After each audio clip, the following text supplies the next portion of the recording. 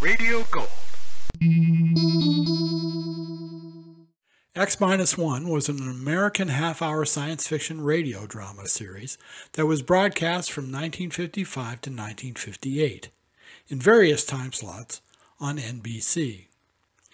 Known for high production values and adapting stories from the leading American authors of the era, X-1 has been described as one of the finest offerings of American radio drama and one of the best science fiction series in any medium of all time.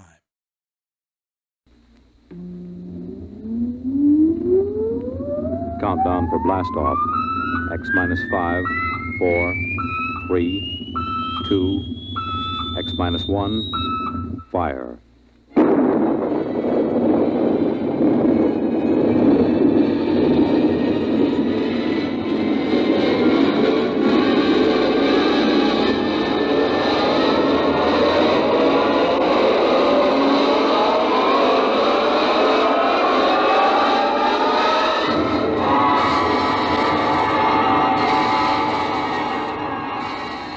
From the far horizons of the unknown come transcribed tales of new dimensions in time and space. These are stories of the future, adventures in which you'll live in a million, could be years, on 1,000 maybe worlds. The National Broadcasting Company, in cooperation with Galaxy Science Fiction Magazine, presents X-1.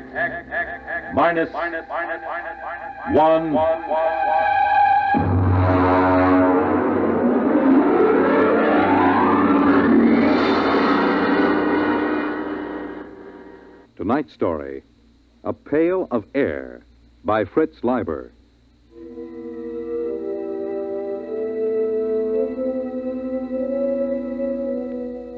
It was pretty quiet in the nest.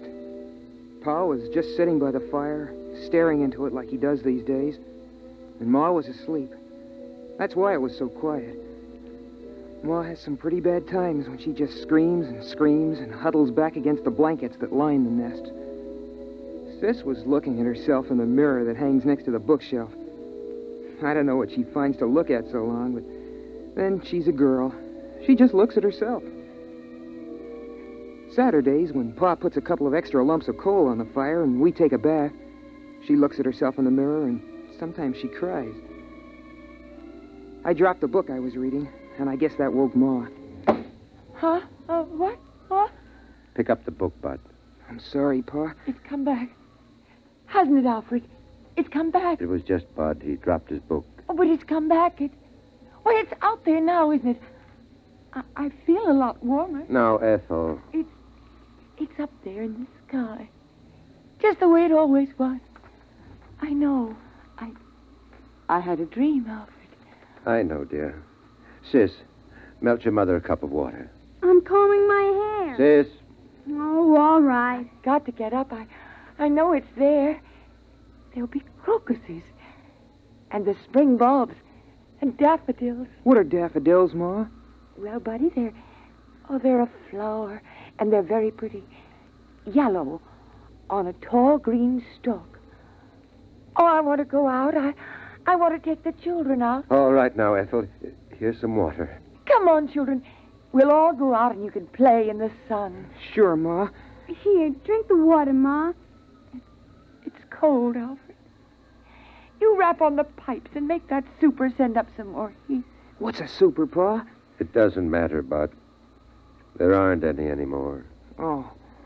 Pa, the pail's running low. Bud, you better get into your things and go out and get an extra pail of air. There are a couple of pails behind the first blankets. Go on, get into your things. It isn't back, is it? No, it isn't. There's no sun in the sky. No sun, is there? No, Ma. What was it like?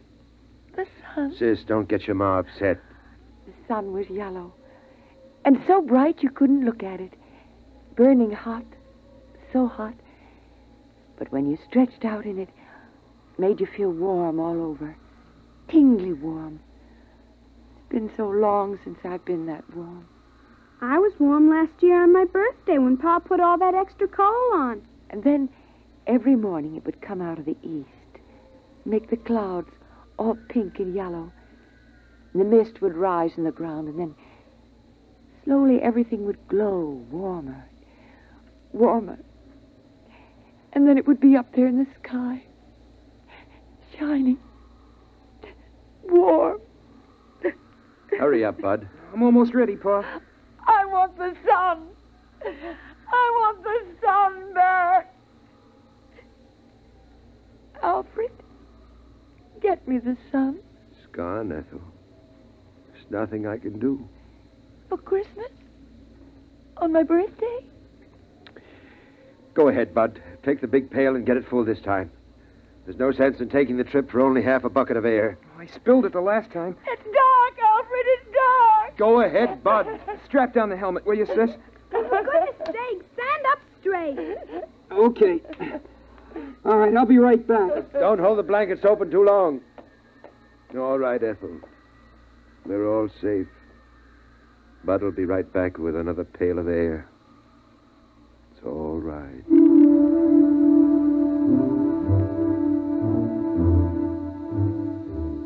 I went through the 30 or so blankets that Pa hung up to slow down the air escaping from the nest. Of course, I knew the way. I've been going out for air since I was a kid. Still, I get a funny, crawly feeling every time I go out of the nest. You gotta go up to the 5th floor, which is just above the blanket of frozen air. You see, when the earth got cold, all the water in the air froze first and made a blanket about 10 feet thick or so. And then down on top of that dropped all the crystals of frozen air, making another blanket 60 or 70 feet thick. I came out of the window we use on the 5th floor and started to scoop up the air into my pail. I had it about full. Boy, my fingers are getting pretty cold when I saw something.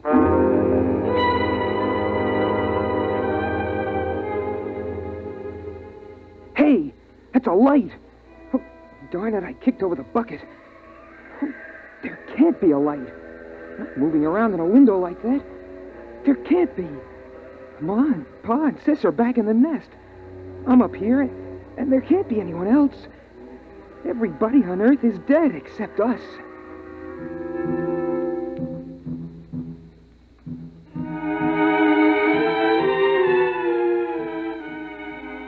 I had an idea how Ma must feel sometimes, the way she sees things. But there it was, moving around in the building across the way. I stood there shaking, and I almost froze my feet. I did frost my helmet so solid on the inside I couldn't see anything. So I hurried up and scooped up another bucket of air and headed back for the nest as fast as I could.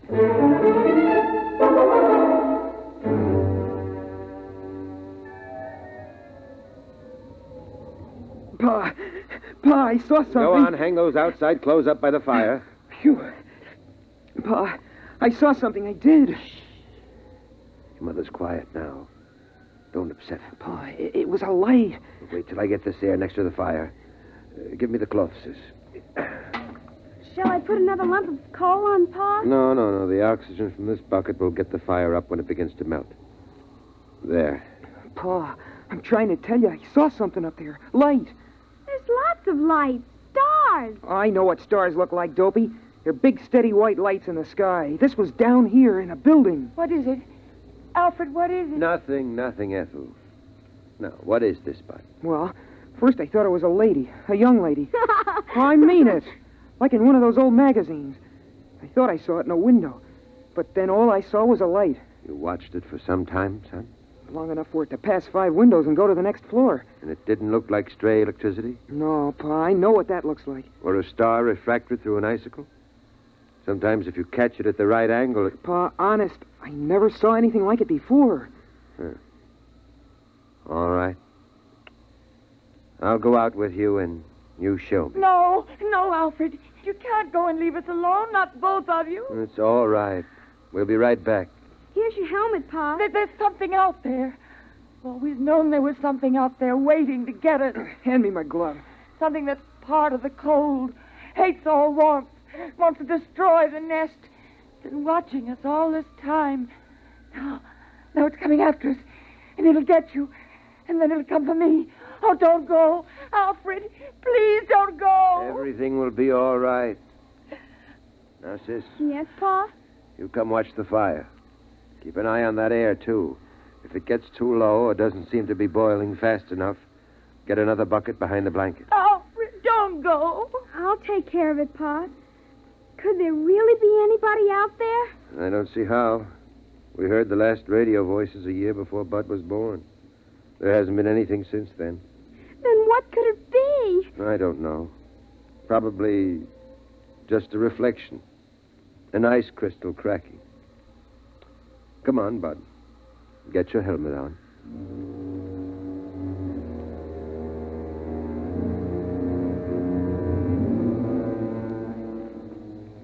It's funny. When I go out alone, I'm not scared or anything. But when I go out with Pa, I always hang on to his belt like I used to when I was a little kid. Habit, I guess. It's the same no matter what trip we take. On the 5th floor, we stopped to rest just before we went out. We were in the room with the frozen people. The lady sitting looking at the door. The man holding his hands over that funny metal thing Pa calls a radiator. It was like a fire, I guess, but I don't see any place for the cold. We put our helmets together so we could talk. Catch your breath, son. Pa, would it be possible... for any of the frozen people to come to life? Like the ones down in the basement around the furnace when we go for water? No, they're dead. They were caught too quickly when it happened. Oh, Pa, how do we know we're the only ones? We don't, but... Well, there's a feeling you get. Because it's always night. There used to be some of that feeling every night in the old days. But the sun chased it away every morning. You wouldn't know about that. You weren't born when the dark star pulled us away from the sun. You wouldn't know unless you'd seen the sun. I've seen the sun. It's that big star at the end of the Big Dipper. I've seen it. It isn't the same. Come on. We're wasting time.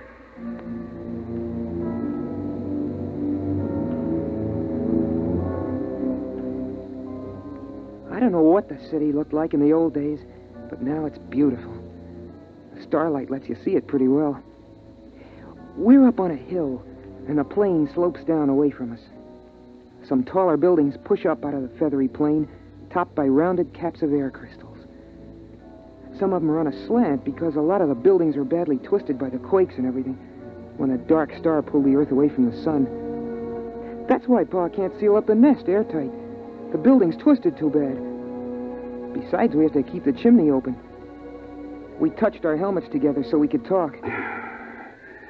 Is that where you saw it, son? It isn't there anymore. Uh-huh. But it feels different. As if there's something out here, waiting. Bud, if you see something like that again, don't tell the others. Huh? Why not? Well, your ma's sort of nervous these days, and we owe her all the feeling of safety we can give her. Once it was when your sister was born, I was ready to give up and die, but your mother kept me trying. Another time, she kept the fire going a whole week all by herself when I was sick. She couldn't do that now. Not the way she is. But you know that game we sometimes play, tossing a ball around? Well, courage is like a ball. A person can hold it only so long, and then he's got to toss it to someone else.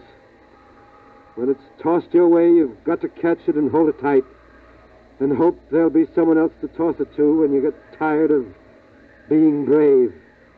Yeah, I guess so. Come on. We'll fill up the pails and get back. But what about whatever it is out here? We'll just have to wait and see. Come on. Before the helmets frost over.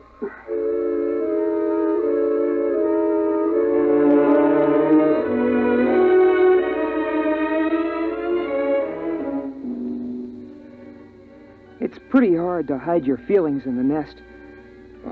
There's just room for the four of us. The blanket overhead just touches when Pa stands up straight. The floor's all covered with thick woolly rugs.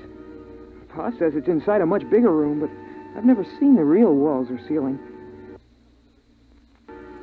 Well, anyway, Pa laughed and kidded about what I'd seen.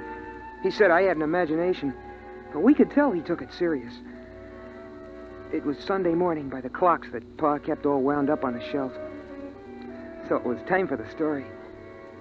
We all sat around in a circle the way we always do, Except I noticed that Pa casually took a hammer from the shelf and put it beside him.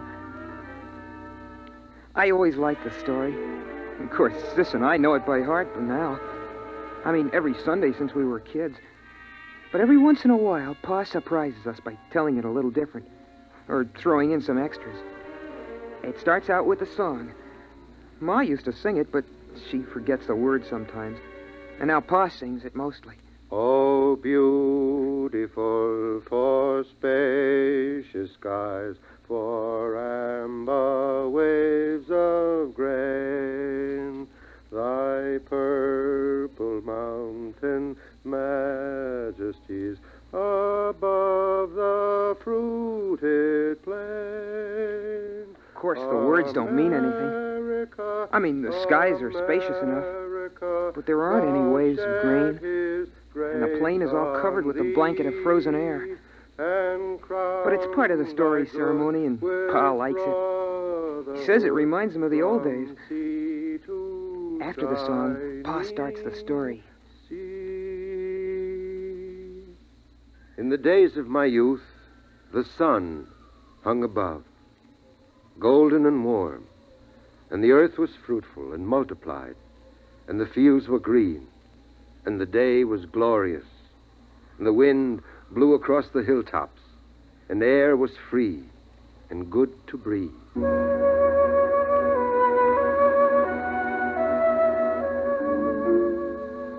That's the part of the story I like best, about how it was with the sun nice and warm.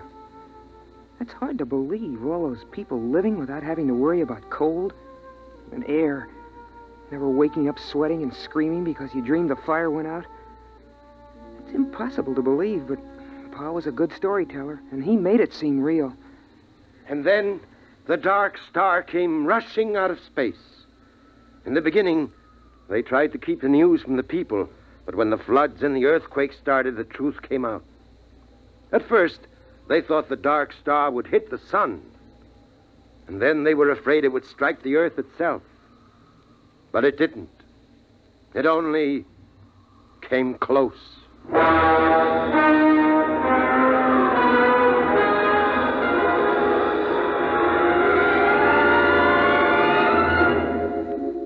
Pa tells it like the sun and the dark star fought for the earth like two dogs over a bone. I know what he means, because I've seen a picture of a dog in a magazine. And then the dark star won and carried us off. But the sun kept the moon. There were earthquakes and floods. Pa says that mountains fell and oceans slopped over. Oceans, that's a lot of melted water lying around loose. It's hard to imagine. Pa says it was so. Then came the open question time in the story. Sis asked a question about what girls wore for clothes. And I asked Pa how people acted in those days when the earth was twisted and jerked almost apart. Well, Bud, I was too busy to notice much.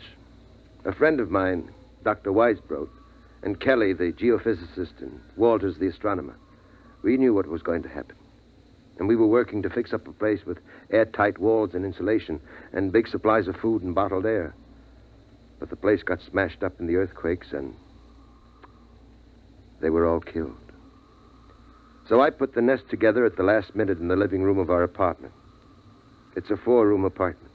You must have seen some of the people, like the frozen ones downstairs.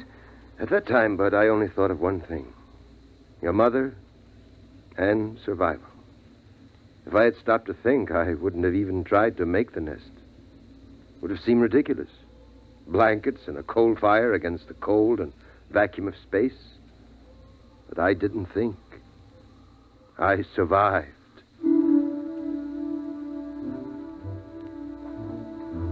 I wasn't listening carefully as Pa went on about the building of the nest.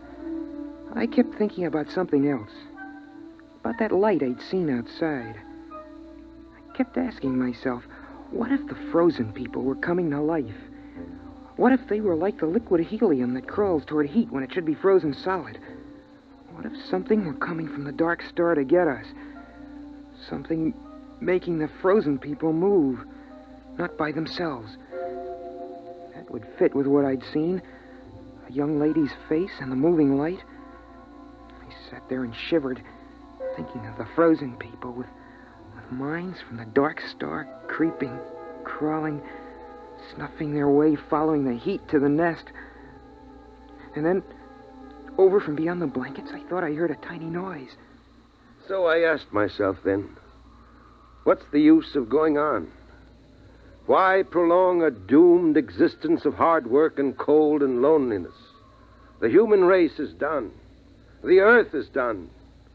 Why not give up, I asked myself. And then I did hear the noise, louder this time, a kind of shuffling tread coming closer. And then I got the answer. The Earth's always been a lonely place millions of miles from the next planet. And no matter how long the human race might have lived, the end would have come some night. Those things don't matter. What matters is that life is good. There's a lovely texture, like some rich cloth of fur, or the petals of flowers, crocuses, daffodils, or the fire's glow. And that's as true for the last man as the first. Still, those steps kept shuffling closer. Pa was talking, and Ma was dreaming with her eyes closed, and Sis was looking at herself sideways in the mirror. And I was the only one who heard the noise. A noise outside. So right then and there, I told myself that I was going on as if we had all eternity ahead of us. I'd have children, and I'd teach them all I could. I'd get them to read books, try to enlarge and seal the nest. I'd try to keep everything beautiful and alive. I'd keep alive my feeling of wonder, even at the cold and the dark and the distant stars. Pa, I hear... I know. What is it, Alfred? What is it? What's going on? Oh, you've got to tell me. Pa, I'm scared. Quiet.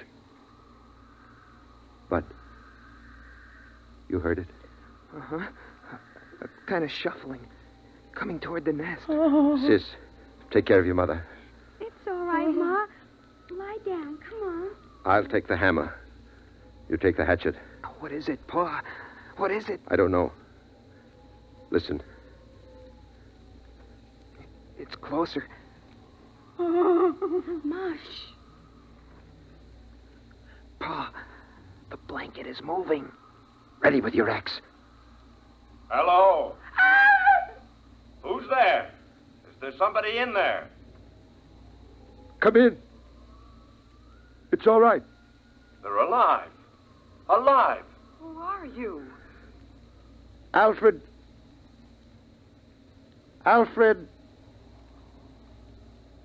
Hutchinson. Dr. Alfred Hutchinson. You can take off your helmets in here. But the air. We have air. We bring it in pails. Come on, Ralph. Let's take off the helmets. It's impossible. Where are you from? We thought we were the only ones. Los Alamos. The nuclear laboratory. Yes, that's right. We get our power from the reactor, using the stockpile of bombs for fuel. Then there are others. There are other men. There are other men. Pa, is it all right? Should I put the axe down? Yes, it's all right. You can put it down. You mean you come from another nest? It's a little bigger than this. We've got a small airtight city with airlocks. We generate our electricity, food from hydroponics. I can't believe it. I can't. I can't believe this. It's impossible. You can't maintain an air supply without hermetic sealing. It's impossible. Oh, no, it's simple. As long as you keep the fire going to melt the air, and enough air boiling to keep the fire burning. How did you come here? Why? Well, we keep scouting around for survivors. There are a number of colonies, Brookhaven, Oak Ridge, and Harwell in England, and the Argonne Laboratory in France. We didn't expect to find anything in this city, though. But our detectors picked up a heat trace, so we tracked it down. Alfred, you're forgetting your manners. We have company. Of course. Sis, throw a handful of coal on the fire. Pa, a whole handful? Doesn't matter now. And Bud, Bring out another pail of air. Well, it's incredible. And you have laboratories and transport? We only have a two-seater Scout, but if we rip out the bulkhead to the storage compartment, we can make it all right. We can have you back at Los Alamos in 4 hours. What's the matter? I guess we really hadn't thought about it that way. But, I wouldn't know how to act there. And besides, I haven't any clothes. Just doesn't seem right to let this fire go out. It's been 18 years. Burning every minute. But you can't stay here. Ralph. But after all... Ralph. Oh. Look, Dr. Hutchinson, we'll go out to the ship and bring back a small power heater. I know this is very sudden and upsetting to you. You need a chance to adjust.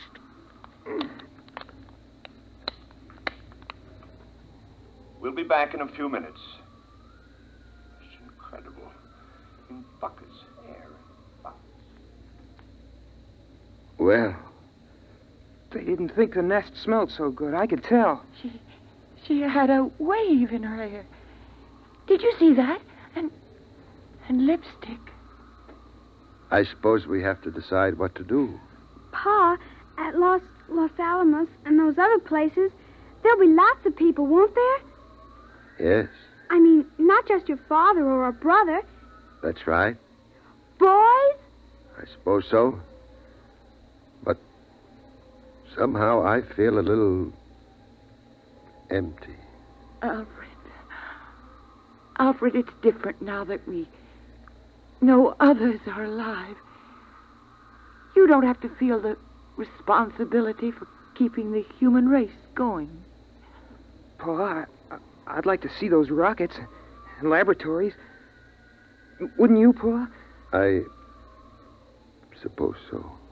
It won't be easy leaving the nest. I mean, it's just right, and there's only 4 of us. It's kind of a scary idea. Big place with a lot of strangers.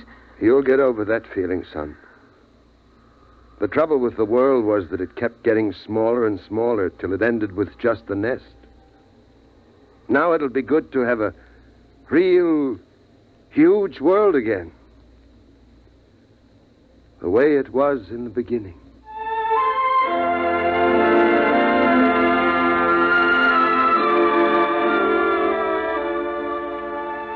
And so, we're gonna leave the nest in the morning. By Pa's clocks. We've got the power heater going now. Seems funny to be this warm when it isn't Christmas or somebody's birthday. But still, it's hard for me to realize that this is the last time I'll go out of the nest, through all the blankets, to get a pail of air.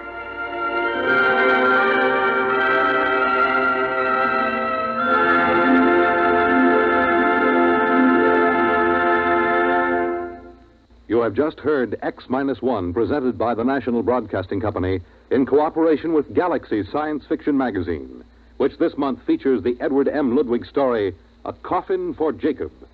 With never a moment to rest, the pursuit through space felt like a game of hounds and hares. Or was it Follow the Leader? Galaxy Magazine on your newsstand today.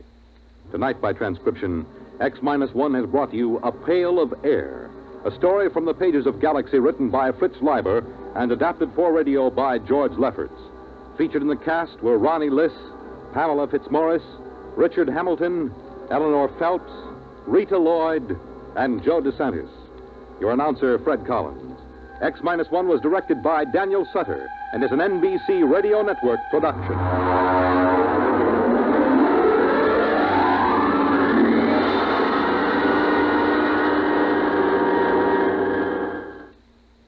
And now an important announcement for the listeners of X-1. Beginning next week, X-1 will be heard over most of these stations at a new time, Tuesdays at 8:30 to 9 p.m. Eastern Standard Time. Don't forget, listen next Tuesday from 8:30 to 9 p.m. for X-1. Monitor takes you everywhere this weekend on the NBC Radio Network.